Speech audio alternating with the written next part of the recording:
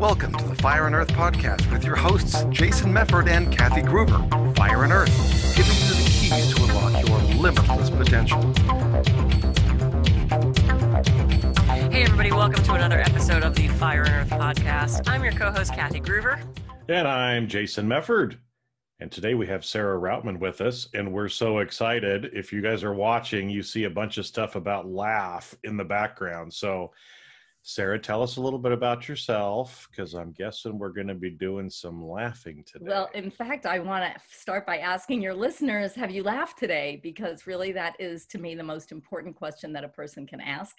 Because if the answer is no, then you need to tune into one of my things, because I need to get you laughing. And why? Why would I want to get you laughing? Well, that's my story. My story is that I teach people how to access purposeful, playful laughter with no jokes, because it's a really serious thing, laughter. There are so many health benefits that you can get. You can get your heart moving faster and actually clean the plaque that's building up in your arteries, so much so that doctors, heart doctors, are literally writing prescriptions for their patients that say, laugh for 15 minutes a day. Good belly laughs, which is great for me. But, and you can actually increase the oxygen flow in your body. Even better, laughter addresses SAD. You become less stressed, anxious, and depressed. You can decrease pain, fear. We laugh when we're anxious, when we are feeling awkward.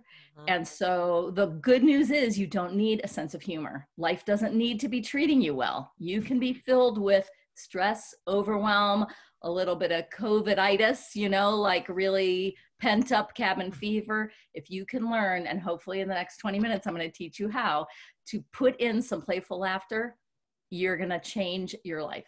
And that's my goal, is to change your life with laughter, because my life was changed with laughter 28 years ago. And I've been laughing ever since. That's so great. Well, I think it's funny because when you're saying that, I kind of flash back to this experience I had when I was in fourth grade. Yeah. Okay. So, and it's like one of the teachers, she was my teacher, but we would do like this singing time, right? And so she had a guitar, she would play the guitar. All of the kids in the third and fourth grade would get together and play, right? And she sang us this song about goober peas, which is peanuts, right? Oh, yeah. But she explained the song that it came from the Civil War time period when people were starving and all they had to eat was peanuts. And I remember her saying, and it was a lesson I learned there, we can either cry about it or we can laugh about it. Right. Yeah. And so, again, I think at those times, probably, I'm guessing, like you said, 28 years ago when this really helped you, there's a lot of times maybe when we feel like crying, and sometimes crying is the right emotion to be feeling and doing. But if we can laugh instead of crying, like you said, there's all these different health benefits to it. So, well, in fact, my favorite quote is by Irving Berlin, and it is, life is 10% what happens to you and 90% how you respond. Absolutely. And it is so true, because the laughter that I encourage people to put into a given situation can't change your situation, but indirectly it may, because it does literally change your mindset and change your brain chemistry. Physiologically, you change when you laugh, and that puts things in your body that help to clarify things, to help give you a clean slate. And actually what happens, just if you'll both smile for me for a second and keep smiling while I talk, just a big smile, that's great. So while you're doing that, endorphins are rushing to your brain, and they're sending cortisol, which is the stress hormone, away. And they're inviting serotonin and dopamine, which are the feel-good chemicals, into your body and saying, set up camp here. And now when you laugh, you release more of those same feel-good chemicals. So you're changing your body chemistry. You're changing your brain right away. So you can't physiologically be angry and laugh at the same time. Right. So imagine what would happen if a person was in an argument with a partner, a spouse, a roommate, and instead of letting the anger escalate, they went over to them and said, can we hold hands for a second? Please look at me. Let's just laugh for a second. I'm not laughing at you, but can we just laugh for a second? You would change the brain chemistry between you, And the research also says that when you make eye contact with someone and share laughter, you actually begin to share more honest things about yourself, whether you're laughing with a stranger or a friend. That's so great. Imagine how that can de-escalate for an anger management class or a team that has a lot of stress and a lot of angst happening. Kids on the playground, this is a great anti-bullying tool. And so it just is so powerful. And that's why I do it, is that when I learned the power of laughter, I couldn't stop doing it. I wanted to share with everyone. So a couple things came to mind. My favorite client ever, Dorothy, she died when she was 96. She would, she was hilarious. I mean, she was a hoot. Anyway, stories I got about her. But every day she would throw her head back and make herself laugh. Oh yeah. And she did that for me a couple of times. It was so fun and so awesome. And also I think about, was it Norman Cousins? Absolutely. Who wrote the book, who was diagnosed with being so sick, and they had him in the hospital, and he said, no, I'm going home. And he watched, Three Stooges videos every day. Yep. And Marx Brothers. Yep. Yeah, Marx Brothers, that was it. And he laughed himself well. Yeah, and it's like, there's such power in that. So let me ask you this. So there's not, from what you're saying, there's not necessarily a connection between happy and laughter. You can make yourself laugh whenever you want. Because I think people think, well, I'm not in a good mood today, I can't just laugh at something. Right. Sure you can. Laugh at whatever you want. In fact, when you're not in a good mood is the exact time to laugh. Yep. When you're feeling in a funk. In fact, I'm doing this all out of order, but I'm going to just share this with you anyway. So you're in a funk, you're in a bad mood. You know that you want to change it, but you don't know how. So I'm going to suggest that you just tap your shoulder. You can do this with me. Just pretend like someone's tapping on your shoulder and you're like, who is it? Oh, it's this guy. It's my giggle friend. And he's going to tap and annoy me until I engage and giggle with him. So go ahead. Let's. I know you're not going to stop until I giggle. And when I do, then he's going to jump up and down because my guy is a little giggle emoji and he's got spindly legs and little. So now I'm just laughing at Jason. But then the other guy, he wants attention too. It's like, what? Okay. No, him too. I'm just thinking how I'm going to edit this, and if I can actually get a little cartoon, like I'm picturing the little Noid from Domino's, the little annoyed. Yeah. But it's true, because what happens is nothing was funny. Life wasn't good. You know, the moment was not so fabulous, but I did so many things. In this moment, I first shifted my attention. Yes, before I even started to engage, I've already shifted my attention. And now once I do engage, I'm flooding myself with these great hormones, but I'm also being present to this moment instead of whatever all that is. And now, because I've shifted my brain chemistry, now when I come back to this, the hope, the premise is, it doesn't look quite so bleak. I've cleared my brain. I've taken the stress out of the brain. It's like you just literally sent in a bunch of little movers and they said, okay, stress, out you go. And now when I look at it, it doesn't look so bad. And so I have a fresh look, a fresh approach. And now that's when creativity can come in. And so it really isn't about happy. It's about joy. Joy is in the moment. Happy is subjective. It's about, is my life good? Do I have a good relationship? Am I happy with my money situation? And the answer to a lot of those things right now for a lot of people is no, no, no, no, no. Right. And so, but you can find joy no matter what. And if you can't find it, you can put it in. Right. Well, it's so funny because I'm a coach and I have so many people say, I just want to be happy. It's like, but what does that mean?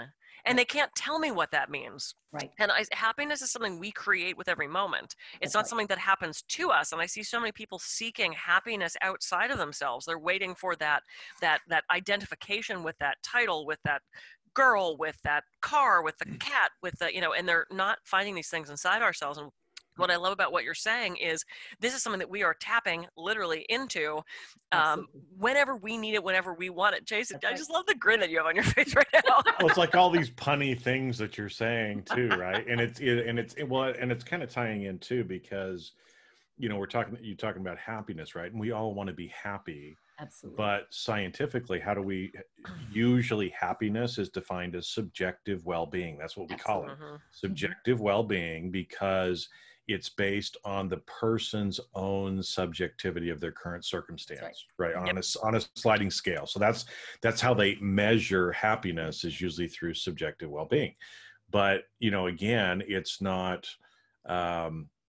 because it is subjective. And I love what you said, that joy is different from happiness. Because again, I've been kind of, this is actually one of the things I've been thinking about recently, because in one of the books that I wrote, one of the affirmations is I am joy, and thinking, okay, what's the difference really between joy and happiness, right? And how can you be joyful and joking and laughing, even though you may not feel happy. Right. But I love too what you said about moving the attention, because just doing a simple exercise like, hey, my giggling guy is on my shoulder, I'm gonna do, right? I know, here we go. Woo, right? All right, well, the Jason Weird show. But you move your attention. Sometimes your attention doesn't need to go back either. That's right. Because that's one of the biggest things about getting out of the emotion is move your attention to something else. Exactly. And laughter, it's a higher emotion, and you're moving. Well, and one of the best things about laughter yoga, which is how I started, that was the second step. I'll go back and tell you the story of how I got to this in a moment. But I usually start a session with something called smile ups. It's like push-ups for your mouth. So just smile and then relax. And smile and relax. And you can be as goofy as you want. It doesn't matter. So when we do laughter yoga, there are two rules. We always try to make eye contact. And if you're alone, then you can you can use a mirror, but you can also make yourself little smile buddies. And you can have someone to smile with you, or you can cheat and get one of these guys. Oh, yeah. And then they need to smile, laugh at each other. It's also all about play. But I start with smile ups because a lot of times people feel a little awkward about laughing on purpose. And the thing about laughing on purpose that's important is the second rule of laughter yoga is that we suspend judgment. However you show up and laugh is okay. It doesn't matter. Like if I just laugh like this, that's okay. Or I can do a really... You're not ever laughing at someone. We agree that we're laughing together to support each other in laughter because we want the laughter. We want the benefits. And the crux of the matter is that you don't have to wait for something to be funny. So we think that laughter is about humor, but actually scientific studies indicate that there is only 20% of laughter is a result of something being funny. And that's good because humor is subjective, just like happiness. So that means that we laugh when we're nervous, when we're awkward, when we feel scared, when we feel nervous. We laugh in a social situation, and we laugh because it's contagious. Like when I laughed a minute ago and you both started laughing.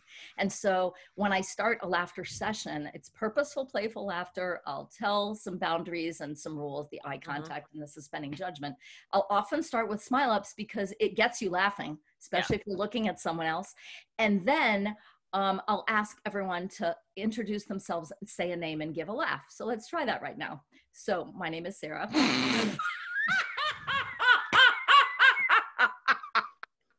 No pressure. Laugh how you want. Go ahead, Kathy. What's your laugh? Or introduce yourself. Oh, I'll do a laugh that drives my boyfriend crazy. My name's Kathy. That's fantastic. Okay, Jason. All right, I'm going to try to do this one. This is one that my friend used to do a lot. Hi, my name is Jason. Oh, the snorting. Like a pig snort in the little snort, of it. big snort, little snort. I used to have friends that came over for game night, and you knew that I was completely, because when I get tired, I get silly and I get very goofy, and then I would start with the laughing, and then I would wheeze, so I'd need my inhaler. But then it would go to snorting, and then it would go to the squeak, where it would just, there would be silence, and you just hear this, and my head, I have to put my head down, and that's all you hear. And my friends Ben and Tracy were like, "Oh, Kathy's gone. She's like gone." That's actually the kind of laughter that we're after. We want to laugh as hard as possible. We want to laugh till our belly hurts, till tears are coming down. That's the kind of laughter that is the healthiest. And in order to get the most amount of benefits, you want to try to laugh for 15 minutes at a time. You can breathe in between, but you want to do 15 minutes of deep belly laughs a day. That's what gets your heart going and your oxygen flowing. You know, and I bet I get to that because I'm laughing for sure. I mean, and here's the thing. Your body doesn't know the difference between laughing because something's funny or just laughing. And chances are there might have been something that tickled you or triggered that laughter in the beginning, but after that, it didn't trigger everyone else, but your laughter triggered everyone else. Yeah. So, when you understand that your body doesn't need to think it's funny, that you're not looking for happiness, you're trying to put in joy, and that you can have this incredible element of play. You said you get funny and silly and goofy. That's really the key. If you can put play in, that is taking all your self-judgment away. We're not thinking, oh, I'm an adult, I'm stressed, I have responsibilities, I shouldn't laugh. You're thinking the way a child thinks, which is, I'm curious. And it's like, how fascinating is this? And they're rolling on the floor and you say, what's so funny? And they don't know, because it really isn't about funny. It's just about joy. Yeah. And so when a client says, I want to be happy, maybe I might turn it around and say, when was the last time you felt joy? Tell me about that. What did that feel like? Wouldn't that be something to strive for? And guess what? You are in control of that. You can do that anytime. Yep, absolutely. So, I have a Facebook group called the Empowerment Project. And yesterday the prompt was, what is your favorite sound? And at least 60 or 70% of the people said laughter, specifically child's laughter. But most people said laughter and ocean were kind of the two the two sounds that everyone liked. Go ahead, Jason. I'm sorry, I cut you off. Well, I was going to ask too, because, you were talking about playing and putting an element of play into this. And I know, because again, I've been thinking about this recently, right? As we grow up and become adults, right, we get serious and there's the pressure, there's the stress, there's the everything else, right, that goes along with it. And so much of the time we feel heavy, or at least sometimes I'll feel heavy, right? And it's not necessarily, sometimes life is heavy, right?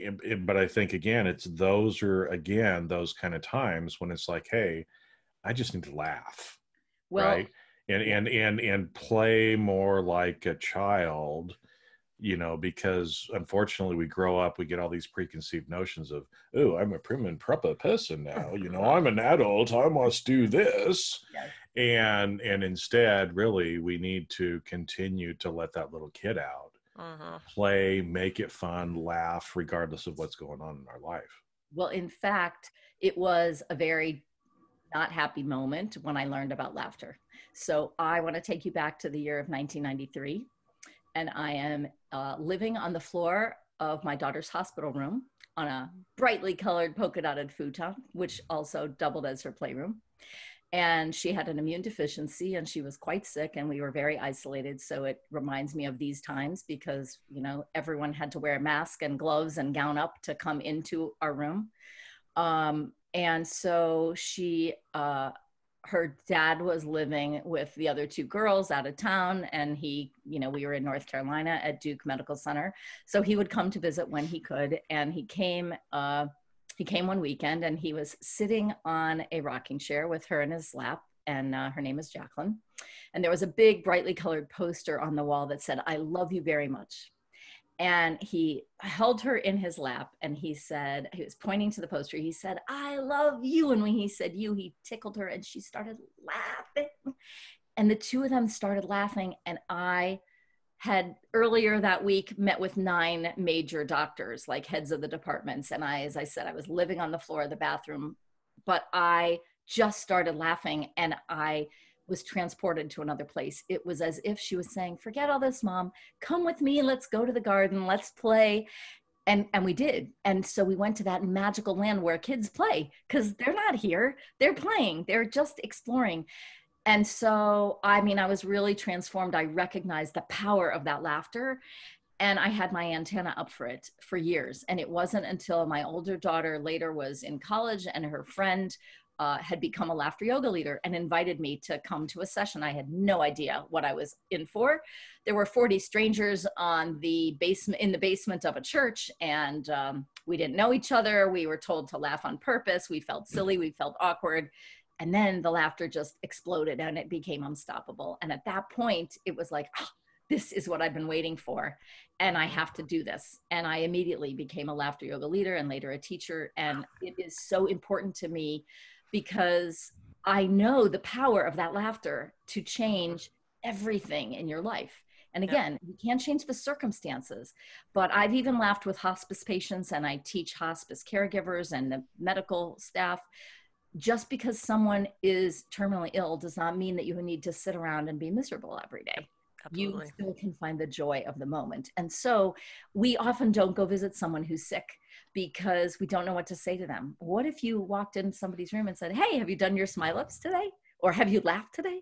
Mm-hmm. And there's a couple gentle finger exercises that I'm going to also show you, because these really help when you're trying to get into laughter. We have, as adults, like you said, Jason, lots of resistance. So if you spread your fingers wide, you have pressure points here. And I'm going to teach you this backwards, because when we're done, we're going to say very good, yay, which is a very kid-like thing to do. Very good, yay. And just, pretend like you're a kid. Okay. But we're accessing these pressure points in our hands. And we also can do ho, ho, ha, ha, ha. These are transitions from I remember doing that in laughter yoga. Yeah. Yep. Okay. So, but this is what we're going to do. We're going to separate each thumb. And as we bring it back together, we're going to say ha. And then we're going to increase another finger and another ha till we're all done. Ready? Ha. Ha. Ha ha. Ha. Ha. Ha. Ha ha. Ha. Ha. Ha. Ha Ha. ha. Ha. Ha. Ha. Ha ha ha ha. Let's try it again. We're gonna master this a little faster now. Ready? Ha. Ha ha. Ha ha. Ha ha. I just love watching Jason. I'm trying to focus on my fingers. I'm like, which one am I on now? Start with your pinky, okay? No. Try it one more time. Ready? Oh, now we got to go backwards. Backwards, yep. Oh, okay, here we go. I'm just going to watch Jason. Because when we do hypnosis, we always make Jason do it. I know. Okay. Turn your hands sideways so we can see how well you're doing. Oh boy. Well, add extra complexity to it, do we? Okay. Ha. Ha. Ha Ha. ha. Ha. Ha ha. Ha. Ha. Ha. Ha. Ha. Ha. Very good, yay! Very good, yay! Oh my God, I just saw like 4-year-old Jason. This is so great. Oh my God, this is hilarious. And of course, because, this happens, we are out of time. Oh no! I know, it happened so fast. One thing I was going to say was my father had the best sense of humor ever. He was the funniest man. He was so kind. He was so filled with joy. And I remember at my mom's funeral, he was the one making everyone laugh. And you could see some of like the older people were like, oh, how inappropriate is that he's laughing at his wife's funeral? No, it was freaking awesome that he was laughing. And I learned that from him. It's like, there's never a time that you can't bring that joy in. So I totally agree. Right. And the thing is, you can't be sad if you haven't once felt joy about something. Yeah. And so he was taking all the joy of her life and bringing it into that moment. And that's just awesome. Yeah. Well, thank you, Sarah, for bringing a lot of joy into our lives. This has been awesome. Why don't you tell everybody, I'm going to just giggle with Jason for a while. It's like I've got my 15 minutes in today already. I know, we totally did. And we did a show before you where we were laughing. So it's good. Why don't you tell everybody, I know you have a new book. Why don't you tell everyone how to reach you, how to get the book, all that good stuff. Okay, great. So if you want to reach me, the easiest way is Sarah, S-A-R-A-H, at laughhealthy, 2 words, all connected.com. Sarah at laughhealthy.com. And you could guess that the website is Laugh Healthy. So laughhealthy.com. And I have a YouTube channel that is also Laugh Healthy. And if you want to subscribe to that YouTube channel, I'd be overjoyed. So the full story of my daughter's illness and finding laughter can be found in this book, which we just had the book launch last week. Yay. This is an anthology of 21 authors living with chronic illness. And mine is one of 2 caregiver chapters. And this is so important.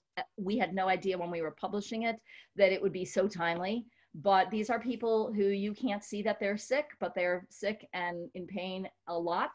And so this gives a lot of information about how to live with chronic illness. And every single one of these people is filled with optimism and hope, despite having multiple illnesses. And the statistics about people living with chronic illness are staggering. Over half of our population in the next 5 years will likely not only live with a chronic illness, but half of those will live with multiple conditions. So this book can be found. Also, you can email me at Sarah at Laugh Healthy, and I can send you information. You can also find this on Amazon. Can't That's someone great. fix what ails me? So timely and so important. Jason, a final word? No, I think this is great. I mean, again, for me, I need to laugh more. I need to experience more joy, because I think a lot of times we all kind of chase after happiness, but like we said at the beginning, it's subjective well-being, and something as simple as our little tapping, giggling guy on our shoulder doing the finger thing. I gotta practice I'll on work on that, because going backwards is harder for me than forwards. But they're little things that, again, we can do and need to do and build into our daily routines. This is just as important as, meditation, as reading, as, prayer, if you're spiritual, anything like that you kind of do every day. We just need to develop this habit of daily laughing, so thank you. Yeah. Yay. Thank you, Sarah, so much for being on. This was such a fun episode. Yay. Oh, thanks All so right. much. Yay. I'm Yay. Kathy Groover. I can be reached at kathygroover.com. I'm Jason Mefford. I can be reached at jasonmefford.com. So this week, go out and laugh more, practice some of these things, get Sarah's book, connect with her, watch her on YouTube, but just get out there and laugh more, and remember to, bring that joy into your life. And with that, we will catch you all on the future episode of the Fire and Earth podcast. See ya. So much. See ya.